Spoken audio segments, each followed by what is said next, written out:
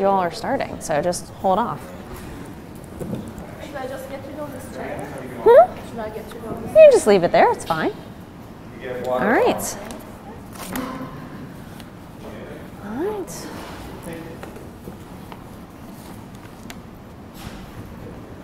All right.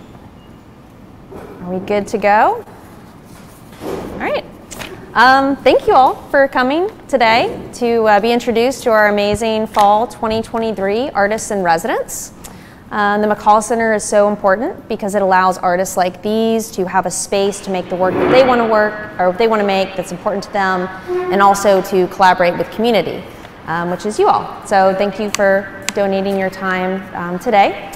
I'm going to introduce each of these artists individually and let them speak about their history, their own practice, the work that they're making now, and what they want to do in the future. And after that, we'll go over a couple questions exploring how their work speaks to each other and the common themes within their practices. That's all in the exhibition right now. Coming Together is the beginning. So if you haven't seen it yet, please come back Friday, Saturday, or Sunday and check out their incredible work. So I'm going to first introduce Dennis Rodriguez and Leonardo Ramor. They are collectively known as Rodriguez Ramor, right here. And they are creative partners who are artists, curators, and researchers. And they explore boundaries and dualities imposed by society and humanity. They're focused on material issues in the relationships between art and nature. They actually have a video that you see right here when you come in, and a community project already in the works. They founded Mirante Xixic in Bahia, Brazil, promoting research residencies in various areas while safeguarding cultural heritage. And I will let them speak for themselves. Hi, everybody. Do I speak loud? You might have to project a little bit. Yeah? Okay. So I think, well, I'm Dennis Rodriguez, and together with Leonardo Ramor, we are the Brazilian duo, Rodriguez Ramor. We have been working together since 2013. But before showing a slide, for our first slide, I want to invite everybody to come close, and we make a, like a circle, like we do in Brazil, Yeah, let's move our chairs up. That's fun. Yeah, there's not very many of us, so. So we live in a national park called Chapada Diamantina, in a really small community of 400 people. This community is called Igatu.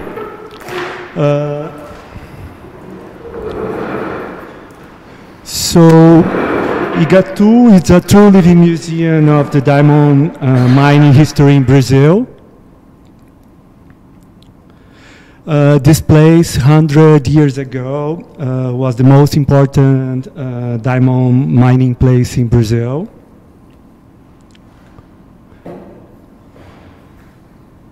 So what catches the eye is the local architecture, where the builders, they used to build with the remnants of the diamond mining, the rocks that they extract for the mining.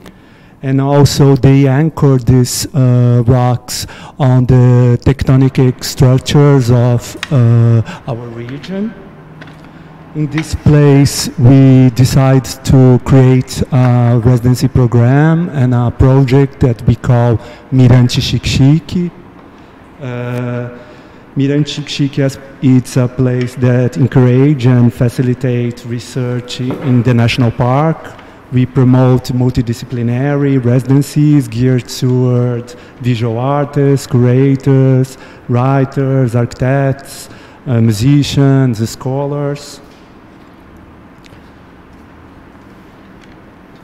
So this is a participatory piece that we showed recently in our last group show in Brazil. It's called Japamala. In recent years, we have been working a lot with clay, but also with ceramic, and we do lots of installations. This participatory installation responds to a residency that we joined in 2021 in a Buddhist temple. And this temple, they run a residency as well. So in that temple, they have the largest Buddha in America. So we decided to create the longest japa mala for this Buddha. We really like to create works that ask people participation. And the idea of the japa mala is that it will turn 108 turns around itself. And yeah, we didn't finish yet, still continue. And then I would like to talk about our last installation that was called Dagmar. It was a video installation that combines film, ceramics, sound, and it was commissioned for the Panorama of Brazilian Art, which is the longest running group show in Brazil after São Paulo Biennial. This was a relational, immersive installation that invited the visitors to come closer to Dagmar's life story. Dagmar was an artist, ceramist born in Bahia, and she represents the continuation of the traditional pottery in our country. And she used it to produce manually using coil building the largest vessels in Brazil, where she used to write her own life story. So we did a documentary, but we also inspired by this because Dagmar said that she wrote her own story on this pot, because if it broke and someone find a piece, it will learn something about her story.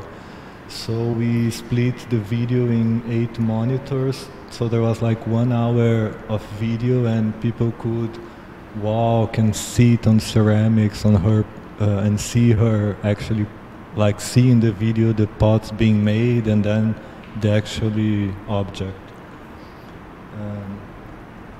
Then inspired by Dagmar and after this experience learning from her, we did this series that was called Pottery Poems. This was made during our residency at the Bemis in Omaha, Nebraska, and it was a collaboration with other 2 writers that also live in Igatu in Chapada Diamantina, Adila Madança and Ariramba. So we start sharing some videos, very small and silly videos about nature, some magical things that we found during our walks, and we start sending to them and they were responding with poems. So we wrote these poems on the pots, and inside the pot there was a projector that was projecting these videos on the wall. Another work that we would like to bring, that we may continue work on this project here at McColl, is this series of work called The Eternal Present. This is a long-term research that we've been doing because in our town and Chapada Diamantina region there's a lot of cave paintings. Most of them still not mapped by the government. So we start visiting these places and taking photos, creating this archive, and then bring into our studio, start thinking and doing some works. This was the first time we showed this research. We just printed the photos, but then like the photography was not enough, so we start folding and crumbling the paper to bring in the power of the site and the place, because for us, like the paintings and the places, the stones, they are inseparable. So from this research with the cave paintings we continue doing, and we have a really big archive full of images of cave paintings of our surroundings. And in one moment, we decided to bring the cave paintings to three-dimensional space using clay, but using as well some really light metals. In this case, we work a lot with natural finishings. We work a lot with beeswax. We tried some old techniques of natural enamels as well, like using a combination of matte and gloss enamel, natural enamel. In this work, we are trying to create a pre-Columbian imaginary. This work is our way to question why European imaginary still prevails in the art world. We like to imagine what would be a genuine American imaginary, what would be an American visual lexicon. So all these figures comes from different sites that we visit recently, and we want to continue doing this ceramics, these patterns of ceramic here at McColl. And we like to imagine how would be the art world if the colonizer, instead of killing and imposing their culture and religion, how would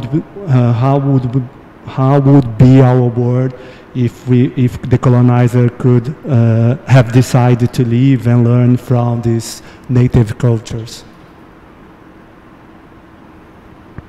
Thank you all so much. Take this in the clicker. Wow. So next up, we have Sarah Elizabeth Cornejo, who goes by SE. And SE is a Peruvian-American artist based in Memphis, Tennessee. She utilizes sculpture, installation, textiles, and drawing to explore hybridity and humanity's impact on the environment. She challenges traditional binary thinking and uses natural materials to challenge human hierarchy. SE graduated from Davidson College and is currently teaching while in residence. She actually has an installation here at the McColl in a back gallery room, and definitely come and check that out. Thank you. And thank you for that thoughtful insight into your practice. That was beautiful. So I'm SE, and I'm just going to talk a little bit about the work that I've been working on maybe the last 2 years, because it's the work that I'm going to focus on while I'm here at McColl. So I'm really interested in doing a lot of research right now into pre-Columbian serpent mythologies in Latin America, and particularly the ones coming out of Peru, since my family is from Peru. And I'm interested in kind of the way that they are very different from these sort of Catholic ideologies of the serpent being something evil, or in the United States, the serpent becoming this sort of like symbol of kind of right-wing extremism. So in Latin America, actually in a lot of the mythologies of the world, there's this idea that the serpent is this kind of like writhing central force of the earth, and it's like moving the tectonic plates, and it's like the cause of change in our world, and that portals kind of open up to our reality. That's like the serpent mouth. It's like this toothy vagina from which we come and to which we return. And I'm particularly interested in this mythology of the Amaru, which is in Peru, which is this like puma-winged feathered serpent deity that lives in deep water or deep earth, and they can transgress this boundary between our reality and their realm. And they're not interested in humanity. They're not out to get humanity. They're not out to save humanity. They're in charge of earthly equilibrium, so they bring rain or earthquakes, just whatever's needed to right the balance. And being Peruvian on one side, my mother is from South Carolina, and I grew up with my grandfather, who was a forester, so we had a lot of snakes around. And I am really interested in them as a personal symbol of hybridity, the forked tongue and the bilateral movement, like growing up in a dual language and a dual culture, and this kind of feeling of duality, not belonging in one place or another, but occupying this like very much in the middle space. So I wanted to make this series for a lot of reasons, but a lot of the materials that go into it are collected and brought to me from my community. So they're ways that I kind of move within my community. I take walks and I pick up things as I walk, and then get to know my neighbors that way, and they start to like leave offerings and gifts for me to kind of put into my work. And it's I kind of imagine these amara are coming out of this center of the earth, kind of encrusted in everything that we would bury. So there are these kind of dead materials.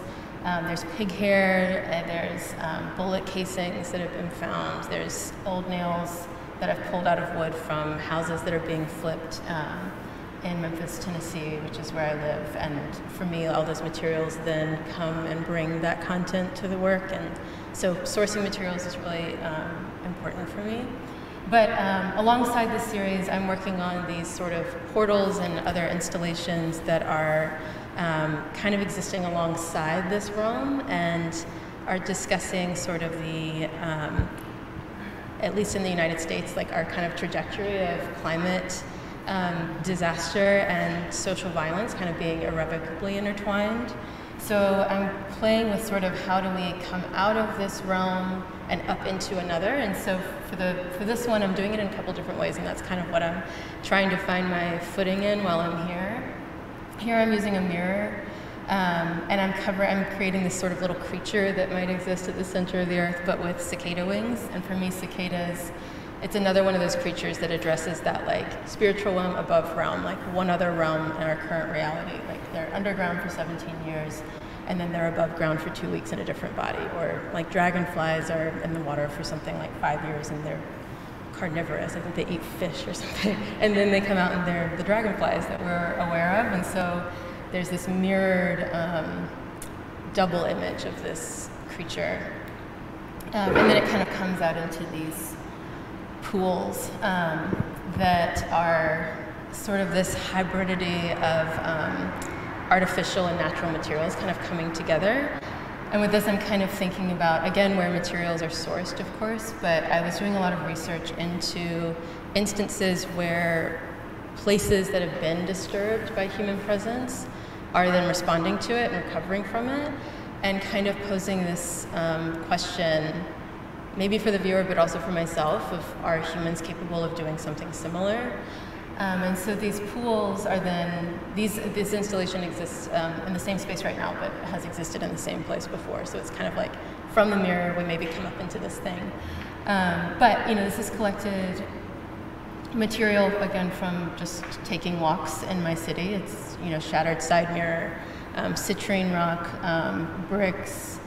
There's an iPhone in there. There's all sorts of stuff coming together to sort of create this quiet commons where maybe we'll start to think about collective action, or maybe we'll keep doing what we're doing, and maybe we'll cease to exist, and sort of having a conversation with the materials themselves. And some of those portals are taking the form of tapestries kind of in here, but that'll take a long time to talk about, so I'm skipping that one. And then finally, this is the last thing I'll talk about, kind of thinking about those portals in less sort of phenomenal or hypothetical realms, and kind of bringing them more to also like the current kind of urban environment that I live in. So this is hypothetically a sinkhole, but it's built based on a sinkhole in my neighborhood. And it's been there for years. We've all just kind of like navigate around it. And then once I made this work, actually, they came and fixed it. So I don't know how word got out, but it did. But when I first encountered this sinkhole, I was really struck by the idea that we build these cities in the US that are just so much concrete and steel, and this idea that of like human supremacy and we will exist forever, and then the earth can just suck it right back down into this like center space, perhaps. And I thought that like little shiver of fear I felt as I looked into it was an interesting metaphor then for the same kind of illusions of social hierarchy we have that are based on violence and based on oppression and are equally false. And kind of thinking like, will we, look into the sinkhole, or are we going to walk away and do this, some sort of ignorance is bliss? And so I wanted, this was a public sculpture, and public sculptures often, people are going to take photos with them, they're going to climb on them, they're going to post them on Instagram or something, and I knew that would happen, and so I wanted to be kind of intentional in creating like a divide between what's in person and what's online. And so the inside is coated in this reflective material that, they put down on airstrips so that when airplanes are landing, the light bounces back. And so if you take a photo with the flash on, it lights up like this. But I'm actually standing in the dark here. I'm not in this place. This is just what the photo looks like. And so I wanted it to be this really intimate, large thing that people can one at a time walk into this entirely dark room and kind of come to terms with whatever that feels like for them. And it's a really personal and individual experience. And then whatever's online exists in that same fraught realm that I think online can be. That all these moments where people are posting these kind of like fake environments are actually people alone in the dark. So I wanted what exists in person to be one thing and what online is to another. And so, for the rest of my time at McColl, I want to maybe bridge this gap between these two series a little more, not necessarily effectively, but more detailed perhaps. So yeah, that's what I have. Thank you. Thank you, Essie, for that fascinating look into your work. And handing it off to May Parlar. And May is a lens-based, multidisciplinary artist born in Istanbul, Turkey. She embraces a diverse worldview due to a nomadic upbringing and explores themes of belonging, identity, memory, and the human condition in her art. Thank you. Hello, everyone. I love your work, and I'm particularly interested because I have a severe snake phobia. So it took me some time to be able to check out her work, but I love it now. So I'm May Parlar. As Bethany mentioned, I was born in Istanbul, and I was raised between multiple countries, mainly. I grew up in Istanbul until I was a teenager, and then I started going back and forth between Istanbul and New York, and then lived in several different cities and countries, and at the moment I live between Berlin, Germany, New York, and Ankara, Turkey. And my practice is very much shaped and affected by this nomadic existence, by this movement. And I work a lot on the issues, sort of like let's say like spans from a very selfish, self-indulgent, existential issues that concern any human being, to it spans to the social art practice, where my concern is more about social inequalities, injustices, and disparities, and things happening to all of us individually and collectively. But this particular project is called Collective Solitude. This is a series of performance-based imagery. There are still images and moving images, videos, that I shot all over the world, many places that I've lived in the past several years. And some of them are very spontaneously made. Some of them were planned before, and almost all of them were quite like meditative and personal processes for me. Like this is in the Salt Lake in Turkey, in the central Anatolia, and I've visited there many times. It's one of my favorite places. and it used to be a lake. Now it's just salt flats, but it's dry most of the year. It's entirely dry now. It used to have a flamingo population that it doesn't have anymore. Also, the salt mines that were there at the time were employing many of the locals. That also doesn't happen. There's a lot of corruption in nature happening on the landscape happening there. And I travel there a lot to do photography and video, and generally sometimes put myself in these funny positions that this was about a creation myth. At the moment I was concerned very much on gender and how women are created in religious stories, and I decided to form my own and said I was just a blob falling out of the sky, and then my legs came out, and then my arms came out. And this was, I think, 2 years ago in Italy. Again, it was a windy day. This was sort of a spontaneous thing. I was with a friend. Fabric is something that I am obsessed with, and I used a lot in my photography. I started using these floating fabrics when I was working on a project called Once I Fell in Time. It was very much on time and memory and time perception. And I continued using these fabric and freezing them up in the air, and sometimes using in videos also. Like this is one from several years ago. This is again me. This was a piece I was commissioned to make on the coast of Turkey. I just spent a few days in this space and sitting at this chess table, and then decided to make this piece playing chess with myself. This is one of the images I made at my residency in Barcelona.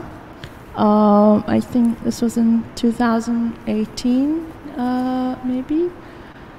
That I was very much concerned at that period about being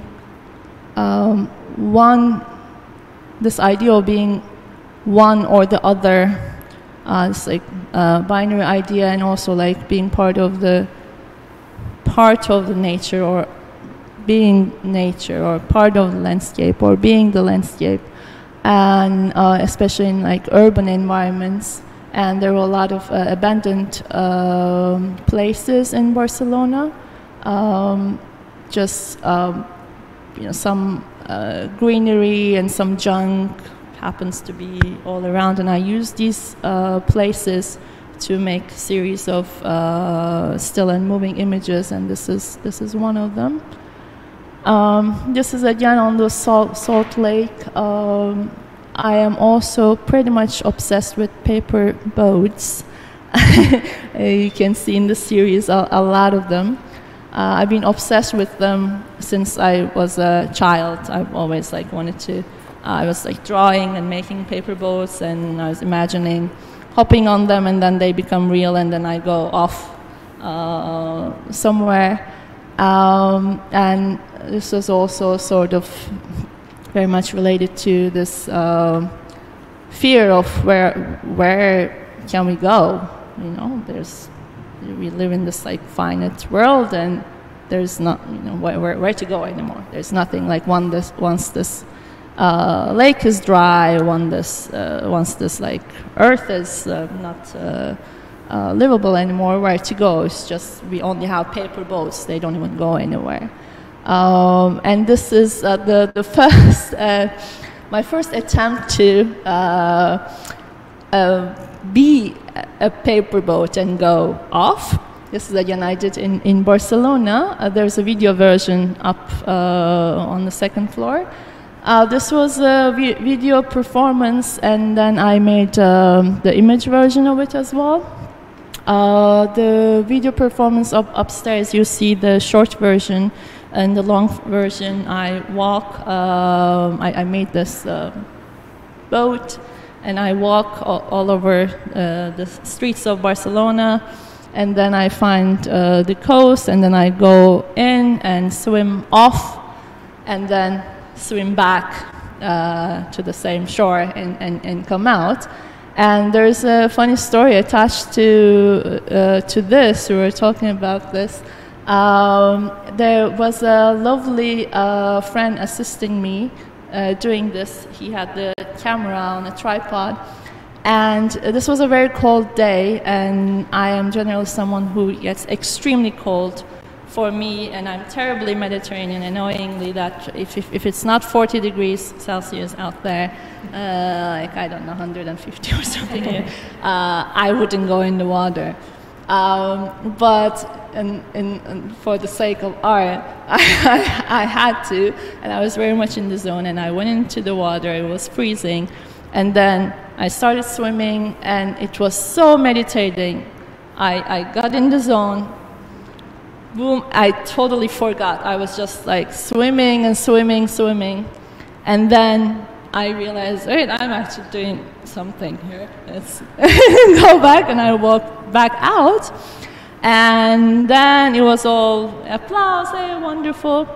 And then a few days later, I was going through the footage, and I hear in the middle my friend is frantically screaming, oh my God, I can't see her. Oh my God, something happened. I can't see her. Where is her? Should I call someone? He's talking to himself.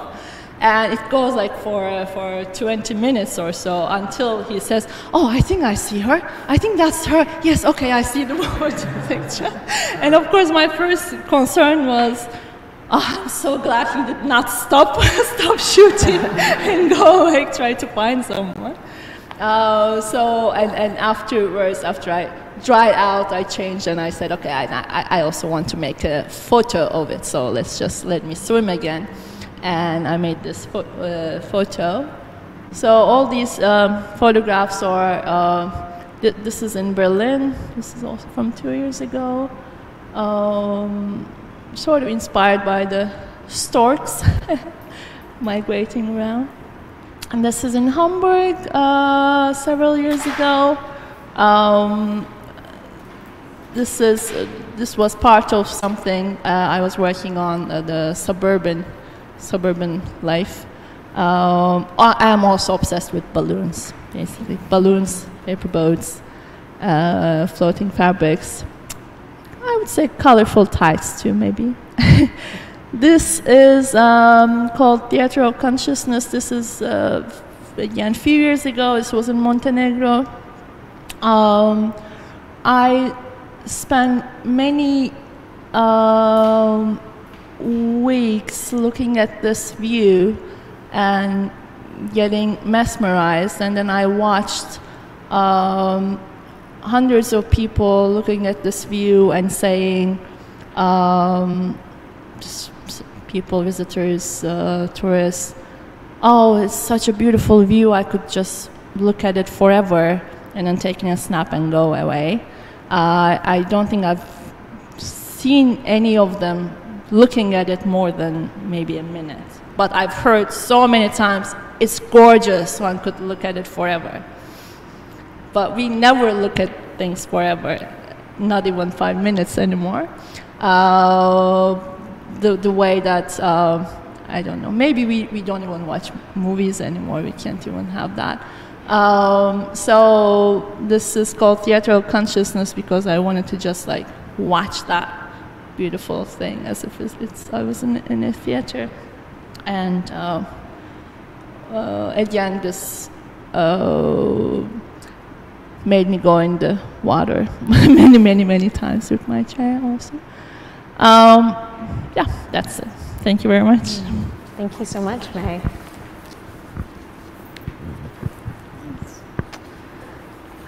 So we have another collaboration here to end our talks.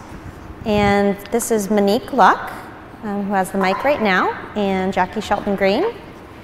Monique Luck is an award-winning international artist and muralist. She's collaborating right now with Jackie, the North Carolina Poet Laureate, on The Communion of White Dresses, an interactive installation reimagining tradition and the Black female body politic. Her work has been exhibited across the United States, including at museums and galleries all over. This is Monique's second residency in the McColl Center, so we're welcoming her back. I'm happy to have her. And before you go into your work, actually, you know what? I'll have you go through your work, and then when we get to Jackie's, I'll introduce Jackie separately. Okay, Right. thank you. Thank you for having me. I really want to get into one of your boats, May, and sail with you. So, thank you so much, everyone. It's an honor to be here. I brought a few pieces of work just to kind of talk a little bit about my practice and process. I'm really inspired by stories. Every piece that you see is inspired by someone I know. And then typically when you look closely at the work that I do, I use lots of fragments of paper, things that I find. I will hide little words in there that kind of helps to tell the story. This particular piece is called Harmony. And the word harmony is hidden in the piece. And also her name is Harmony. That was my model. And she's somebody who just really inspired me. And I felt like at the time when I created it, we needed more harmony, you know, and so it's just her spirit and then her name and then the idea of just finding this peace and harmony is what we really need. And so when you look closely at the piece, you're going to see little words and things that kind of lend to that. So I wanted to find like a sense of serenity with this particular work. This is a work I brought. You can't really tell here in the image, but this was inspired by hundreds of messages and notes that I did during a project called the Evocation Project. And it was based on the idea and the concept of loss and grief and what loss maybe represents to people. And it's not necessarily always like losing someone. It could be loss of a country, it could be loss of a home, it could be loss of a sense of identity. So when you look very closely at this particular work, there are lots of little messages that people left me notes.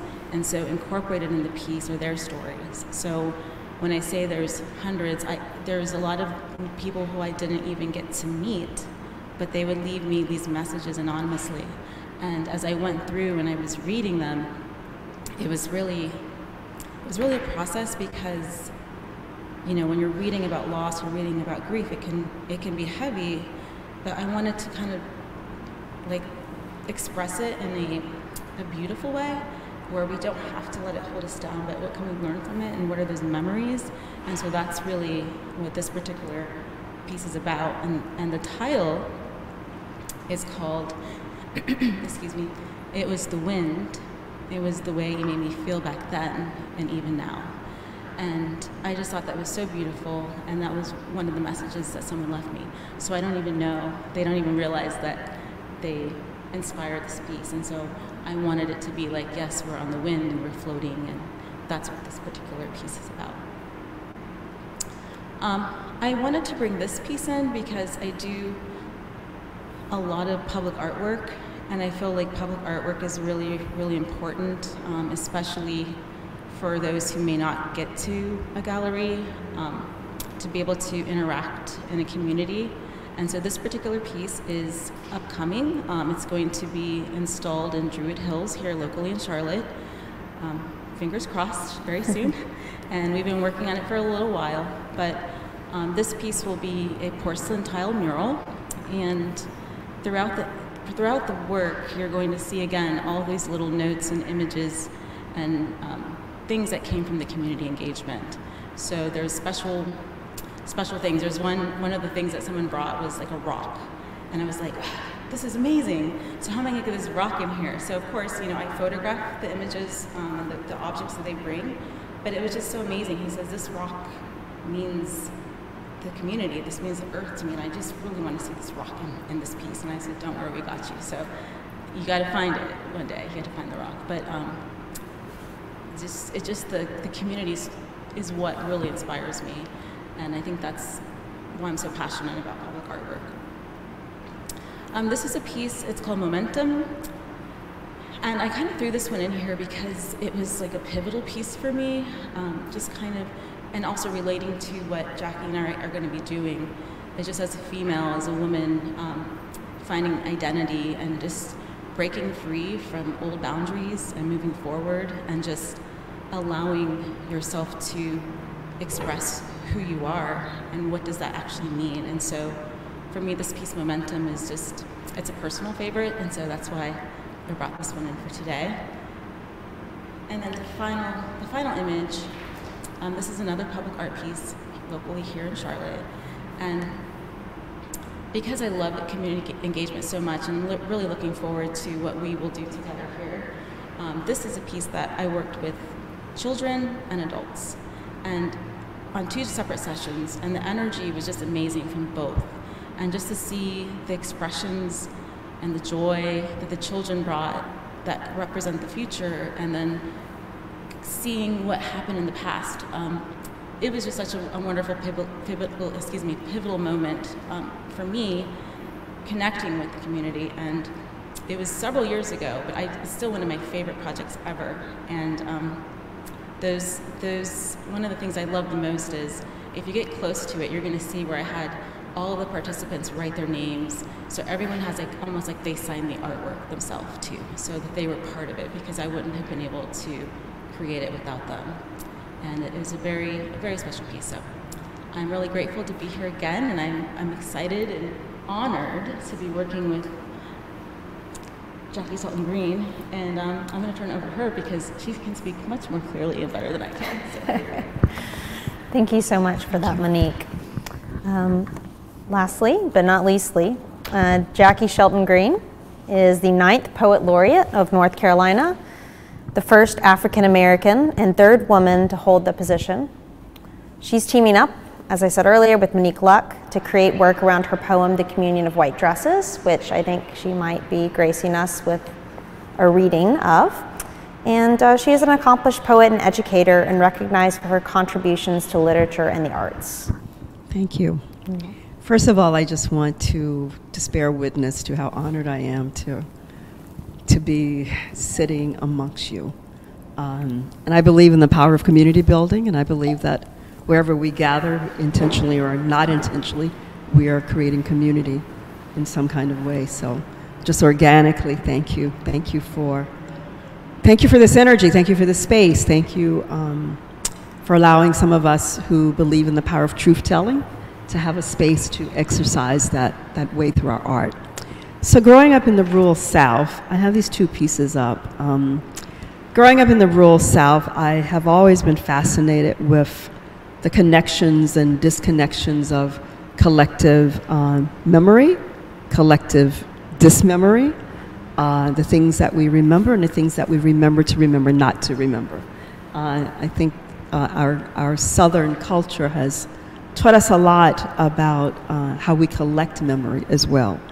So as a documentary poet, I have spent many, many years thinking about the fixed names and territories that I've wanted to disrupt and that I've wanted to go inside of those stories. And the white dress is one of those, and I don't want to, we're so excited about the white dress that I don't want to just jump into it, but talk more about my trajectory of being in this space. So these 2 pieces, the piece on your,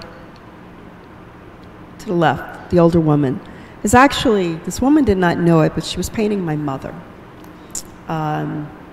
Group of artists were asked to give in a collection of my poetry, group of the Orange County Artists Guild, and for a year they were to select pieces of poems or entire bodies of work that they wanted to respond to through art.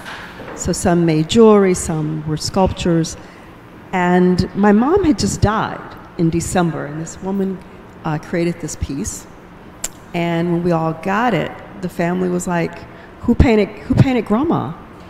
Who painted Mama? Like, did you give her a picture? So it was very interesting that she really was channeling my mom. I believe in those portals. I believe that they're always opening and they're available to us. So this other picture over here, these three little girls, really exemplifies kind of the whispering in the ear of growing up in a South where there were lots of secrets, and secrets that were disruptive, secrets that were informational. And it brings me to this question of the sense of what is a dangerous way of knowing, what's a sensual way of knowing, how many ways do we learn how to know with these three little girls. And that's going to largely inform the white dresses piece, especially thinking about how I use primary and secondary sources as a documentary poet to deconstruct, disconfigure many of the social commentaries about racism, around racism, sexism, classism, and right now, more important to me, ageism. And thinking about just these southern ecosystems around commerce. We talked about this earlier. The ecosystems around commerce, and be that Confederate commerce or be that ancestral commerce. So there's actually ancestral money as a response to the Confederate money that was very much visible in our culture. So let's get to white dresses. Oops, I'm going the wrong way. So this is a cotton field near my home. The photograph next to it is my great-grandfather, Caswell Holt, who was the first African-American sheriff after Reconstruction in Alamance County. And the historical archival story is that he and his brother, Samuel Holt, arrested a white woman for public drunkenness downtown Burlington, North Carolina. That night, they were dragged out of their homes. Sam was lynched. Caswell survived that lynching. And we know he survived because there's archival record that in the 1800s he appeared in Washington, D.C. at an anti-Klan activity rally or, speaking, whatever you do, hearing. So how do these two slides configure into the white dress? That cotton, they belong to the Holt plantation. The Holt plantation in Alamance County revered for their introduction of cotton fabric to North Carolina. So when you think about Burlington Industries, they were the forerunners. Of course, their first tiers of employment, of labor, were their enslaved people. And then the factories became lily white, and those factories now are very much integrated. But I have always had this obsession with fabrics and textiles, and that white dress for me, I've always lived in kind of a liminal space with the white dress. The white dress as a secret, the white dress itself as a communal wail. And how does the white dress become a quilt or a landscape? How does the material become a storytelling device?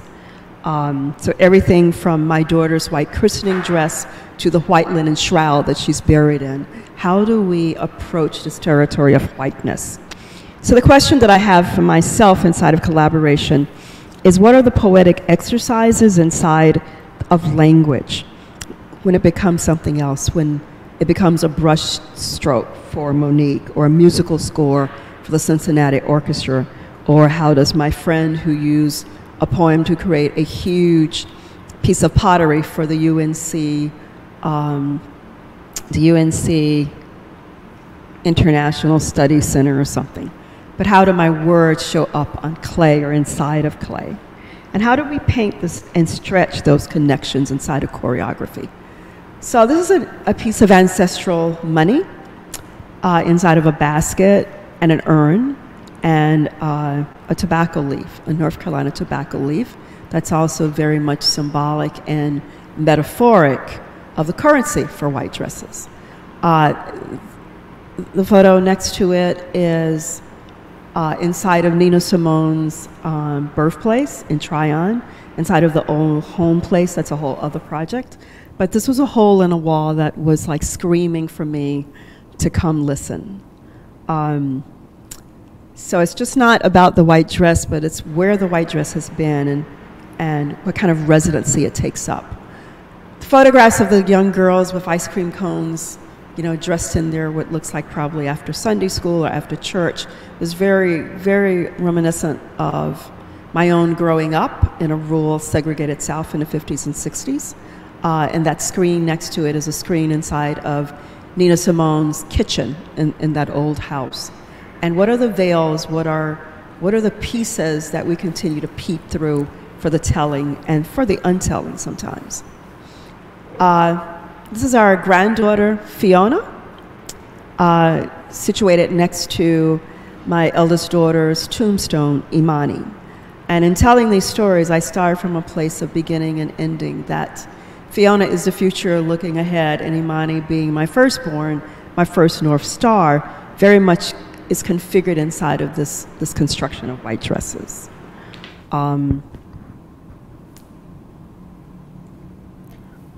Would you like to read, or would you like to play the video? So all of these random, I wanted to just share random primary sources that I use in the building of my work. There are like 1,000 more photographs, because I'm always looking for found photographs inside of our family. In addition to documents, I have Caswell Holt's Bill of Sales that I would like to at some point make it a part of a white dress.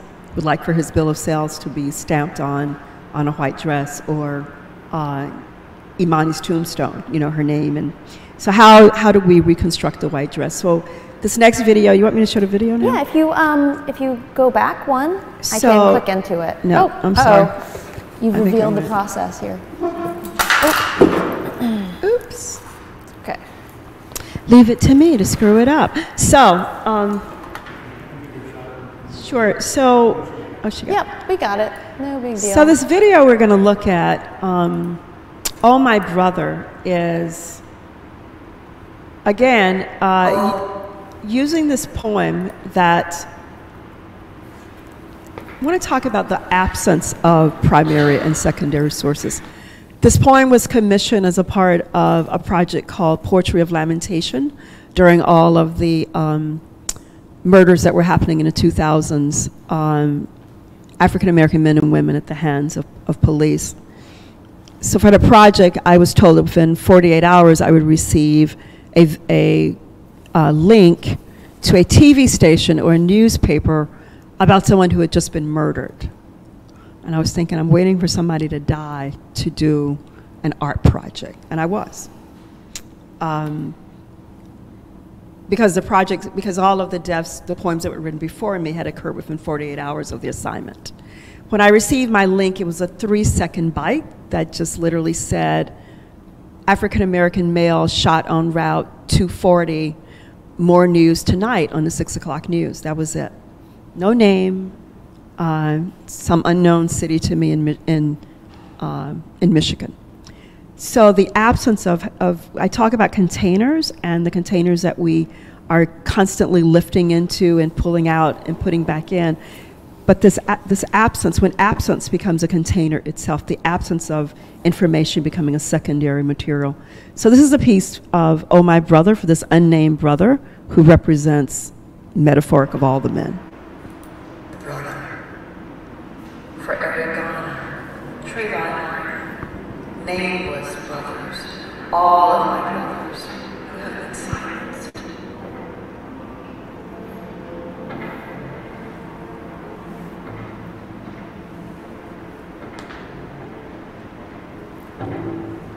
Oh, my brother, I will weep for you whenever the sun rises or falls. Your shadow has been betrayed. The red of the bullet bleeds and covers every breath of all the life you've lived. Oh, my brother, I will stand here and wail your name. bullet inside my mouth that cannot stop convulsing with pain.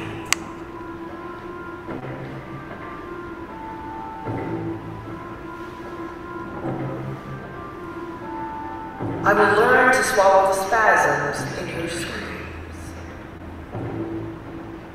I am calling my brothers and my sisters to the ground beside this river where your blood is born, where your blood runs, until it is clear, until its red is spent, and it stands up like the wind and speaks into a light we cannot name. Oh, my brother, I beat my chest, pierce my hands, run back and forth naked and raining, trying to swallow this red of a bullet that knew your name, cracked open your smile, stole your hair. Oh, my brother, I weep for all I do not know about you. I weep with the bullet that is lodged in my throat, whispering its own requiem. The red of the bullet cries out your name. The bullet whispers to me about the flowers that heard the sound. The bullet whispers to me about the sorcery of forgiveness. The bullet whispers to me about black flies stirring the ground beneath your feet. Oh, my brother, who will wash your feet, save the sand inside your shoes? Oh, my brother, where is your mother, your father, who will help me scrape the dry blood that blocks the doorway of your heart? I want to be the water, the sweet oils that rub into the skin of you. I want to hold your body steady so your mother can identify your face. Rub the soft earlobes she's kissed 1,000 times. Oh, my mother, how must we hold your mother, who wants a redemption for your sin? I know we're all super into in the moment here with Jackie's work, but so we have a little bit extra time for you all to speak together about how your work speaks to each other. Jackie, did you want to speak any more on your work before we get into the questions? No, I think I've said enough. I just want to go back to the white dress one more time just to talk about how I see it kind of as a shadow play almost with Monique. And collaborations have always been just one of the most fabulous experiences I've had with many different types of artists, to be able to see your work translated into another language where it like becomes totally something you did not make, and yet it's everything that you thought of making and that you did create.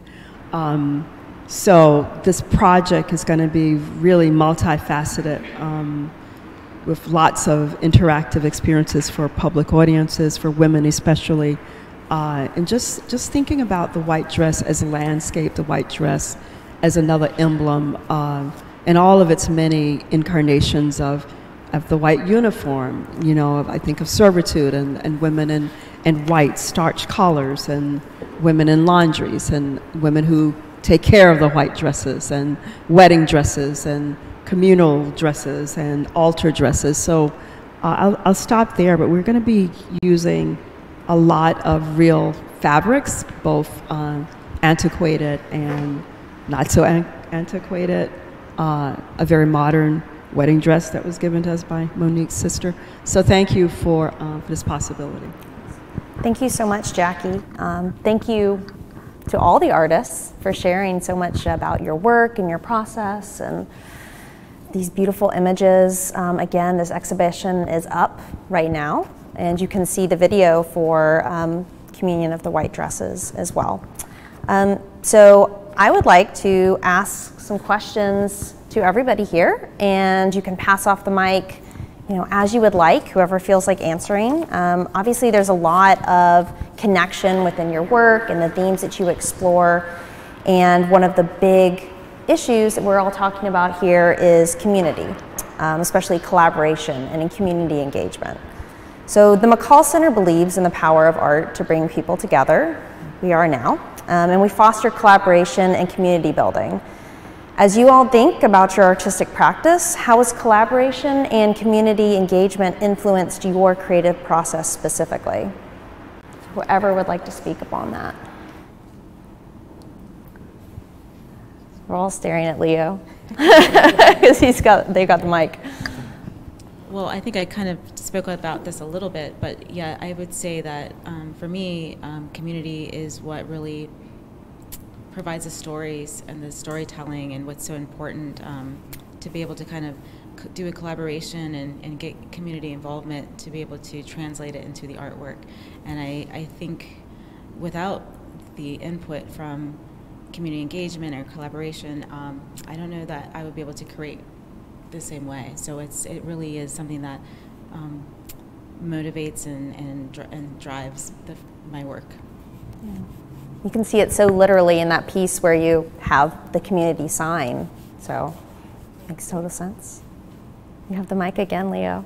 Yeah, I think we are always collaborating between each other, but we really appreciate working with other artists and communities. So yeah, it's like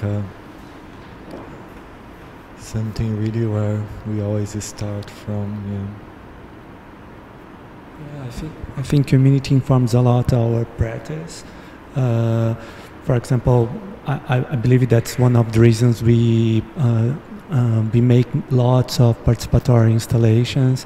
I think in one moment in COVID, we said, well, imagine if COVID remains like the way it is.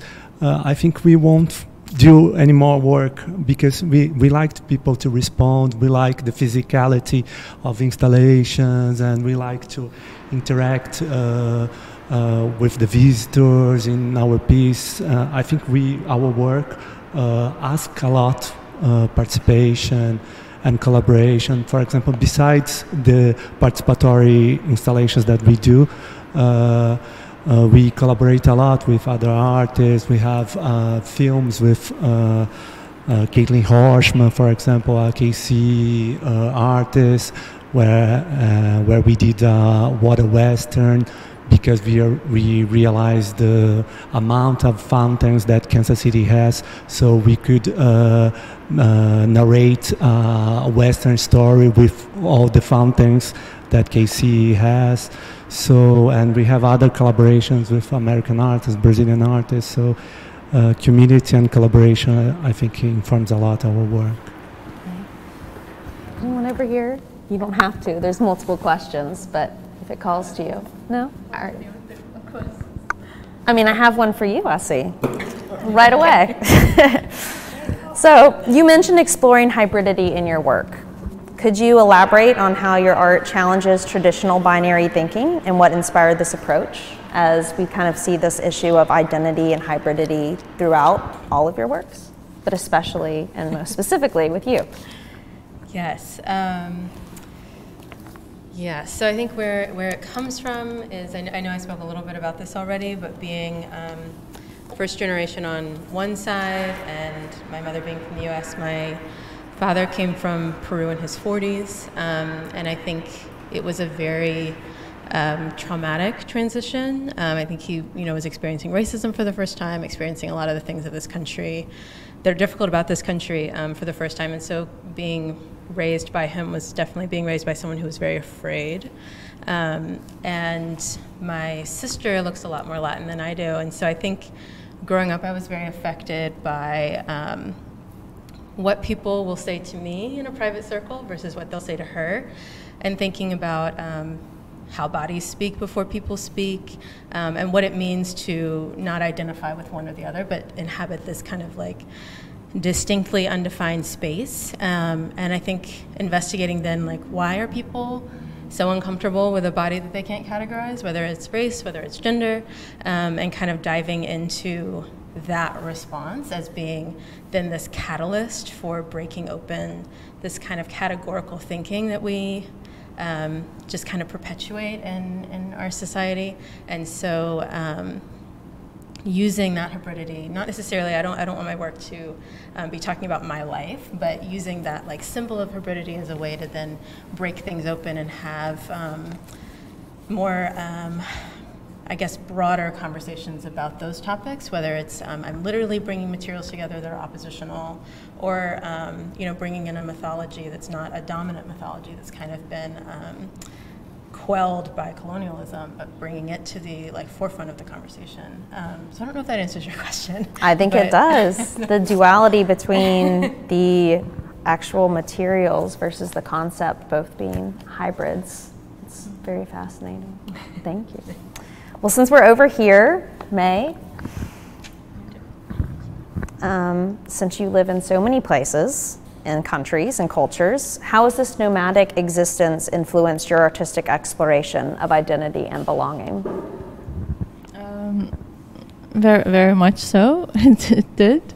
I think, partially, as I said, my practice spans from very much individual self-indulgent practice to social art, and on one part, on this part, I think in my case, my practice very much says about my life, or it is my life. Like my practice is my life, actually, very, very, very much so. I don't differentiate much. The question and concern on belonging and alienation and being the other and displacement and trying to find authenticity and meaning in the world, whether it's just a location, a place, or ideology, or a person, or a home, or whatever it is that you want to hold on to something. When you constantly move around, it's very difficult. But at the same time, there is something really delicious about it in terms of exploring your existence as a human being. Because being settled, it's very easy. There's something very fundamental. There's the place. You're settled. You have the place. You have your people. You have your community. You have your place. You have your history. When you constantly move around, of course, when you're forced, it's a whole different thing. And displacement, like in our families, and in fact, a lot of immediate family members and friends right now also because of political reasons. It's this constant displacement and movement shakes something underneath your feet a lot, of course. But at the same time, it makes you question what belonging is, what that concept of home is. And I don't want to go metaphysical and say it's in you, but it is in you. It is you. It is I, and because in that I, it is my history. It is my memories. It is my loved ones. It's my the narrative, the way my perception of life, everything that I carry with me, we all do. I think for my practice it brought a lot of positives, and I still question those concepts a lot in my work. Thank you, May. So I think those words of belonging and space and place bring us to another common theme of environment. So I would like to give the mic back to Dennis and Leo over here. And I have a question for you regarding environment, environmental urgency to be specific. How does your exploration of visible and invisible boundaries relate to the environmental themes within your work? Sorry, could you repeat? Of course. How does your exploration of visible and invisible boundaries relate to the environmental themes within your work? Yeah, think our recent production is a way respond for this place, this small village where we are living. Like this video, Chic Chic, this is just a starting point because this Chic Chic, the name of this cactus, is the name that we choose for our organization. And there is many stories, many layers behind. I can tell few. It's like the oldest name of the town, the small town, was Chic Chic, but then they do a biggest town and it was confusing, so they changed the name for Igatu, which in Guarani language means the good water. So in a way it's like remember that old story, the old times where this Chic Chic after the mining period was the only available food. We really like also research and investigate about food, and this is the Chic Chic, they are burning because it's the way you start the process of preparing this food, which was very important for those families that stayed there after the mining was over. There was just 4 families that stayed there. So all this history came from this community, these friends, and all the histories we are hearing. Like also this cactus, this furry thing, it's the furry that the beija-flor, the hummingbirds, which there's a lot of hummingbirds, and they use this to do the nests, and also it's like it always point to the sunset. So in a way, like if you were lost, they tell many stories that when people got lost, they used this cactus to kind of locate. So I don't know if I answered the question, but you did. But yeah, I think our work now is very based on our surrounding and our context and people that we meet. And I think, for example, living in a small community in a national park as well, we have the sense of, we are nature. So there is no this, this is environment and this is man, this is culture, this is nature. So I think when you live in a small community, things start to merge easily.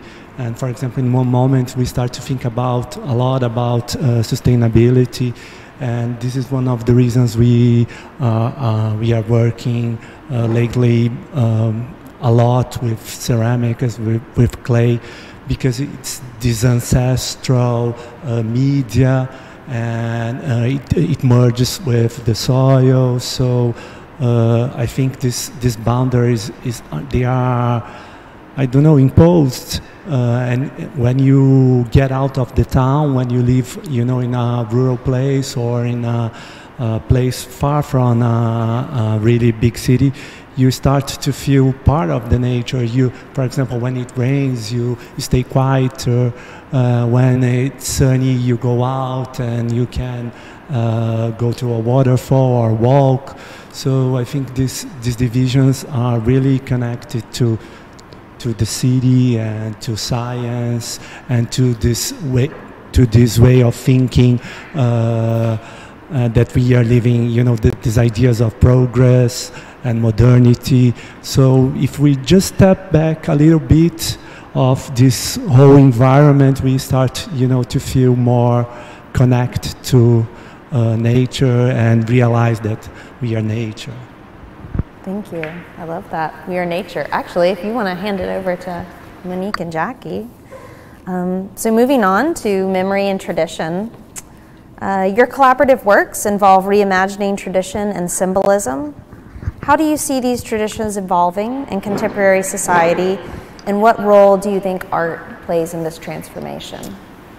When I think about the erosion of historical record as we're speaking, historical record is just continuing to erode and erupt.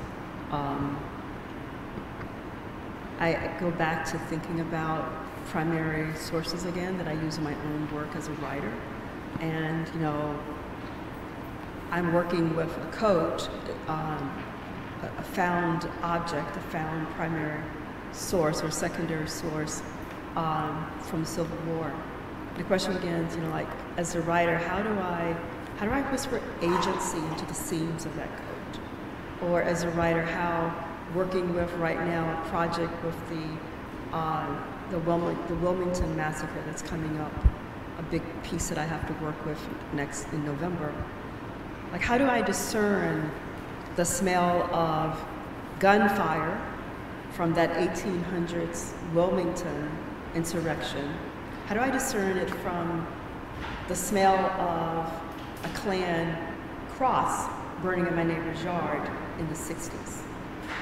And I come from this place of thinking about this in a very visceral way of how we show up inside of our art. And I've forgotten totally what the question was. But I knew I was going to answer it. I don't think it matters anymore. What? You just keep listening to you speak forever. Tell me what the question was. Of course. Your collaborative work imagines reimagining tradition and symbolism. How do you see these traditions evolving in contemporary society, and how does art?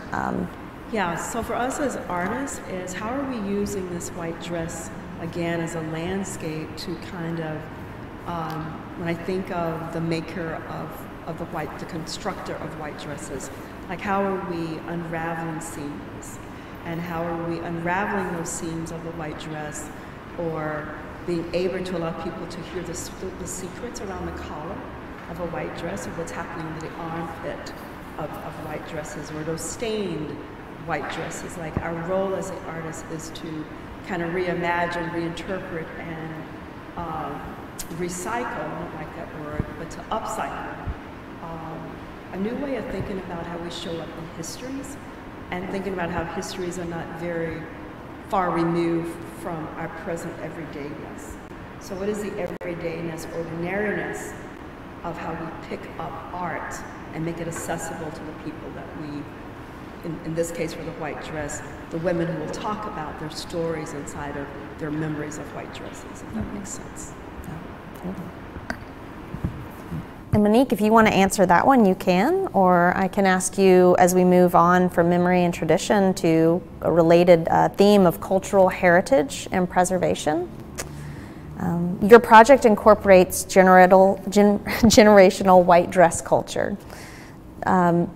Would you like to add any more? I know Jackie's kind of spoken on it, but would you like to add more about how you envision this contributing to the preservation and sharing of cultural stories in particular? Yeah, I think for me, the white dress, you know, as a little girl growing up as a symbol, you know, it represents so many different things. And I know in my practice in the past, I've created many paintings with this white dress, but it's almost taking away what is this white dress. It's almost as if it's not a white dress anymore. Because when you think about the color white, it's really all colors within that one white. So I think it's almost about not it being traditional. It's almost the opposite of that. Mm-hmm. And that's kind of where I'm excited about this collaboration, to explore, you know, the stories that are coming from, as Jackie talked about, the seams, and, you know, what does that mean? And so if you really look at the poem that she wrote, it's, in the end of the day, it's really not about the white dress. It's about all these other things. So thank you. Well, when I think about the white dresses, I think a lot about violence. I think about paternalism. I think about labor. I think about how, it's hard for me to even talk about this because like 1,000 things are running through my head and my mind just from growing up with this notion of white. And so like this is my permission to myself to sully the white dress. To like get it as dirty as I can get it, to drag it through the fields, to punch holes in it, to take that wedding veil and take it to the forest and let whatever wants to eat it, live in it. And talking about transformation is helping people think about how we're recreating our own histories with every breath, and helping people who will witness, participate, and walk away, you know, just thinking about the things that we keep. I believe that what we keep keeps us. And I also believe that there are many things that we keep that we probably should not keep. And what are the containers for how we dispel or dismantle or disintegrate or create something else out of that? I mean, I would like to burn the white dress. You know, like when I think about the violence of colonialism and the whiteness of it, and then just like like the color white in so many different cultures and what it means in different cultures, you know, what it means in Candomblé and in all of its cultures, and it's celebratory over here and it's something else over here, and just loving that soup, and yet the white dress can still, you know, I want to fly her like a flag, but very differently. Makes sense. Beautiful. Thank you. So I have more questions I could ask, but I neglected to tell the audience that we'd like to open it up to you all as well. If you have questions for the artists, you can raise your hand and we can bring you a microphone. No pressure or anything. Nobody? We need. Oh, we do. We do have a question. Yeah. Oh, stuck. Oh, yes. So you went swimming in that photo. So that was all you getting out there? My goodness. And it was cold. That's quite an experience. It's just a comment.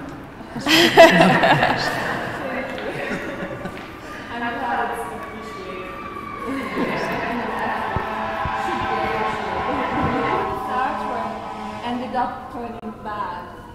I'm glad that As someone who just said they do not like the cold. I'm cold right now. Yeah. Truly suffering for your art. Thank you. Anyone else? And the gentleman over there, you have fire going on those cacti. I couldn't really hear everything you were saying, but there's symbolism in that. Can you comment on that? What was going on? Did you comment on it, or did I miss it? I missed it.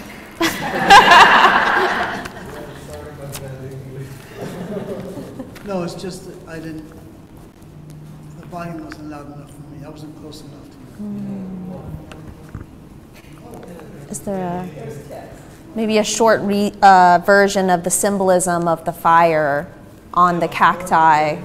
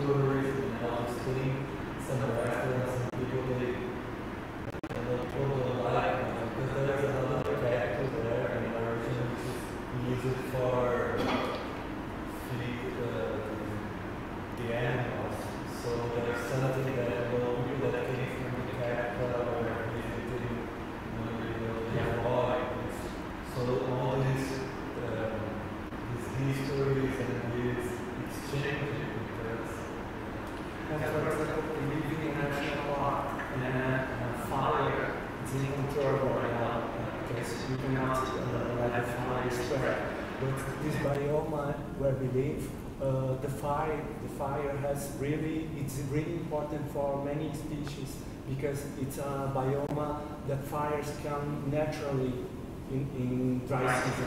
So, for example, as it became a national park, so fires will begin. So some species are disappearing because they depends on the cycles of fire in this biome. So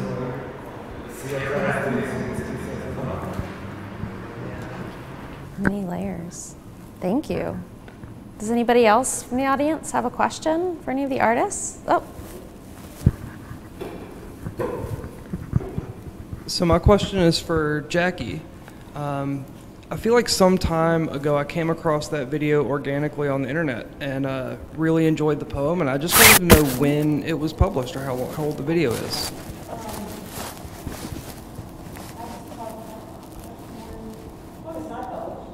Okay. Okay.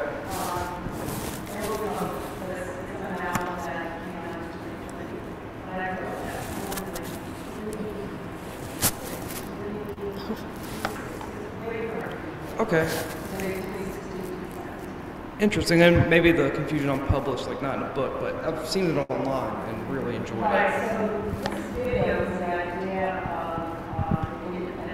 Okay. Newspaper and producer and out to create the whole ensemble out to pieces at that time. Okay, excellent. Thank you so much.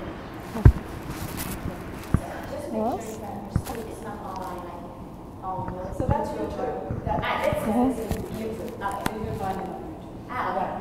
Yeah. Okay. I made another. That's fine. Thank you. Does anybody? It's just curious. Do you mind taking the mic? This is just for our video viewers at home. It's Sarah. Sarah, I'm curious because you said that you collect all the stuff that you work with, and there are some like huge stones. So, you know, it's like a routine, everyday process, or sometimes you just now I need to collect elements, or do you carry like a bag? How is it, you know? It's curiosity. So about this process, this part of your process. Yeah, I think I've moved around. Oh, thank you. I've moved around a lot, and I'm maybe more of an introvert than my husband is. And we have dogs, and so I walk the dogs 3 times a day or something. And for me, it's a really nice way to be in a place because I see my community and my community sees me, and we start to develop a relationship. And I just kind of like to see what is left on the ground. And so sometimes, I've learned to like carry a bag with me because I'm always wanting something. But it'll be like a shattered side mirror, or it'll be like broken car glass from a car that's been broken into, and that feels like this really quiet relic of like human violence, human time. And then, so it's kind of like I just kind of collect every time I'm out. But sometimes I won't have a bag and I'll see something like, there was a moment in my neighborhood where something had happened, like a wreck or something, and part of the sidewalk had been destroyed and was in all these pieces. And I was like, I just have to have that. And so I went back with like a big bag and like got a lot of the pieces of the sidewalk, because it's not just like, there's like rebar in it. It was just really fascinating. But when I moved to Memphis, it's an 11-hour drive from Chapel Hill, which is where I went to grad school and where I was living. And you know, the things that I brought with me were kind of crazy. But I heard my father-in-law, when we got to Memphis, he was on the phone with, I think actually my mom, and he was like, Essie brought this huge cinder block with her. And I told one of my friends that I went to grad school with that story because I thought it was so funny, and she was like, was it that really good one with the nail? Because I'd have brought that too. So anyway, I do just kind of pick things up, and I always have kind of done that. And my grandfather was a forester, and he picked things up and would, so I had this like huge collection of objects like animal skulls or like a hummingbird's nest, like things that he had collected throughout his life that he gave to me before he died. And so yeah, I might honestly. Great question. Anybody else in the audience have a question?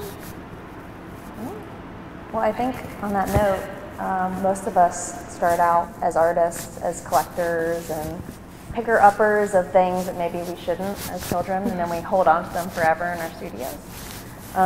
So as we move back to memory, I had a question for May about memory and tradition.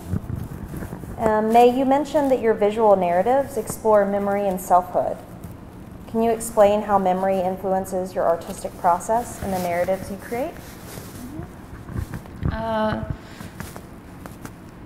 I think majority of my practice, at least, I mean, I have the research side and the documentary side, but for my video performances and the images, stills that I choose, or images, narratives that I choose,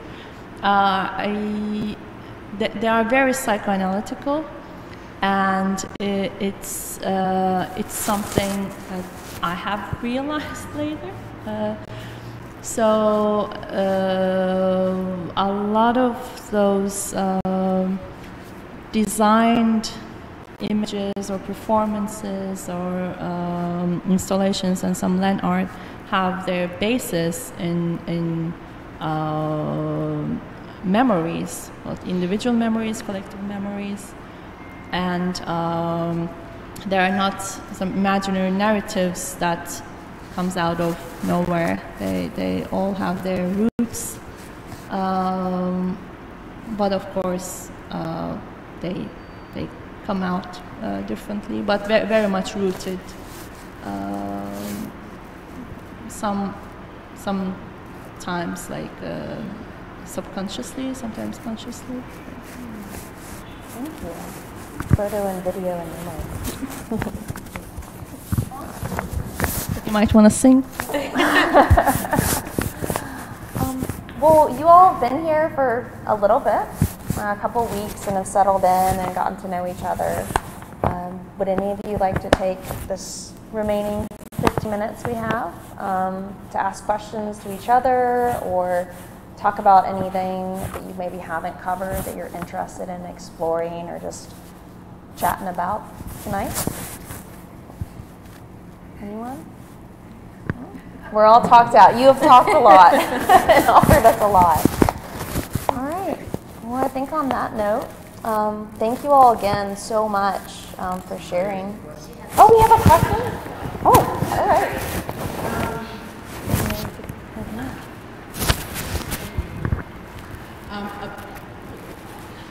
About the, I'm circling back to the swimming in the cold water, because I get lost a lot in the ocean, and I just forget, and my family comes looking for me because they don't know where I am.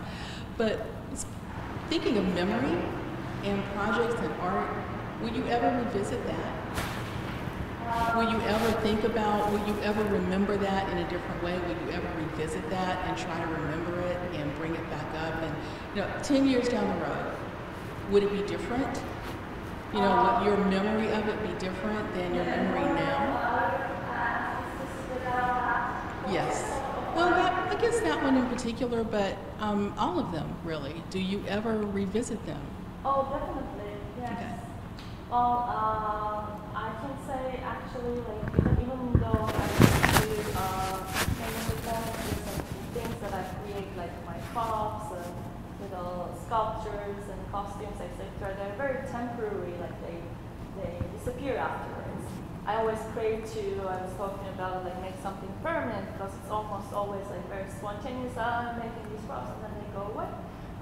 So in that terms, I always think, oh, I'm not a process-based artist, but I'm realizing, actually, I'm very much so a process-based artist. The way I do things, actually, all of them, there are, every single one of them are my life stories, and just making them, and just, I was looking at showing them to you and getting nostalgic and melancholic, because I know, like, which friend or family members is going to tell like how we ate that thing that we did, and how long we stayed there, and how locals, some of them were looking at us like we were weirdos, and how maybe some of them afterwards we were taken to someone's house and had dinner with them, how, all of these things that will help you do things, and they're all like very long processes.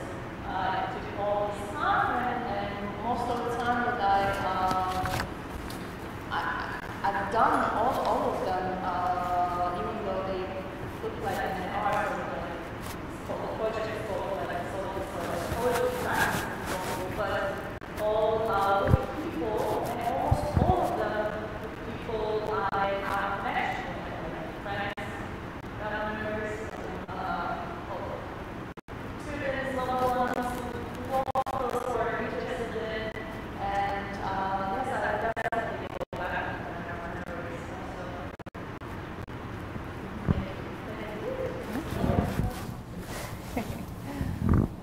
Lots of good questions and wonderful answers. So in the coming weeks, as you all continue your residency and months, we'll be creating some fun programs and educational opportunities and more talks that these artists will be leading. So thank you for joining us tonight, and please come back to the McColl Center to experience more one-on-ones with these great artists. All right, and give them all a hand. They're amazing.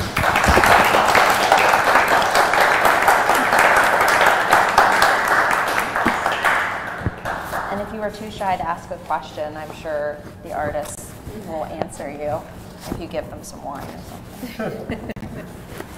Thank you all.